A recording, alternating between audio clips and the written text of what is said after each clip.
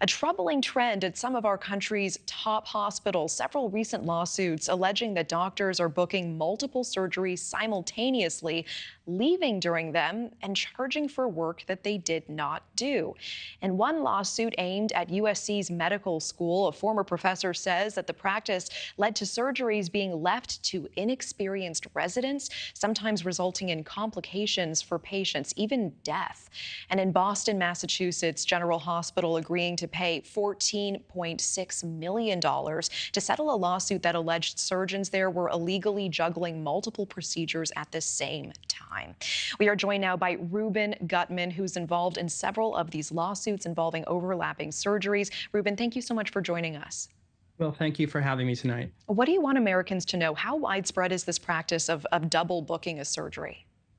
Double booking, triple booking, it's pervasive. It's pervasive in teaching hospitals. When we talk about General Hospital, Massachusetts General Hospital, it's the teaching hospital for Harvard University. And if it's happening at Harvard University's teaching hospital, it's happening all over the country.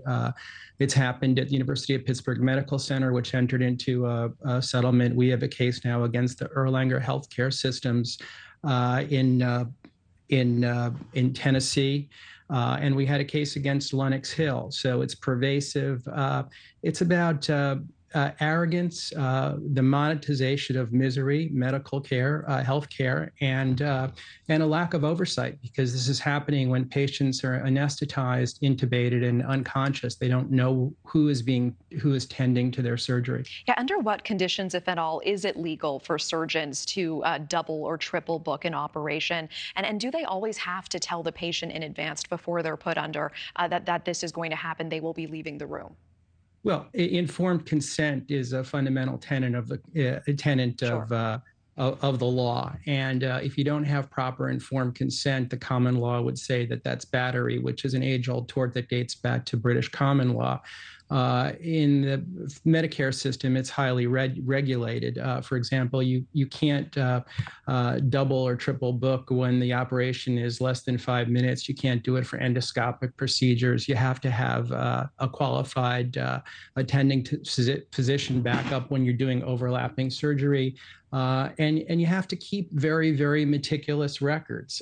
It's extremely regulated. And most importantly, if you do overlap, you have to finish the key and critical parts of the surgery before you move on to the second surgery. You can't go back and forth. It's based on the fundamental age-old tenet, I suppose, dating back to the book of Matthew, that no man can serve two masters. And the problem is that there's fundamentally no oversight over this because the patients don't know what's happening to them. Yeah, of course. I mean, so what would you recommend to Americans now? Is it safe to assume? I mean, you were there, you were talking with the surgeon, the anesthesiologist comes in. I think most Americans would assume that this is the surgeon who's going to be with me and guiding me through this whole thing while I'm under. Is that a safe assumption anymore, or should patients be asking, hey, are you going to be in the room and completing this entire procedure?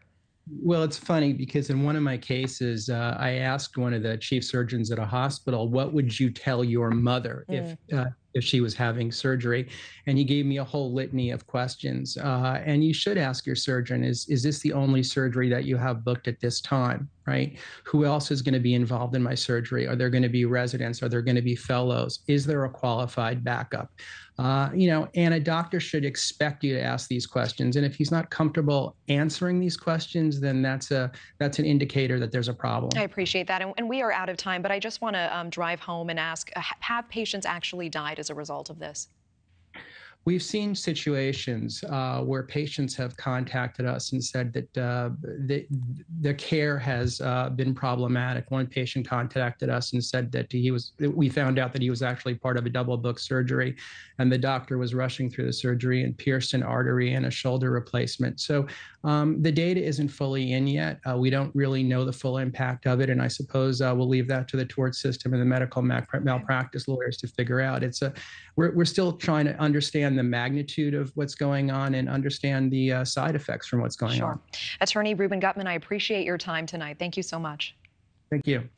Thank you for watching. Go to newsnationnow.com to find News Nation on your television provider. And don't forget to click the red subscribe button below to get more of News Nation's fact-driven, unbiased coverage.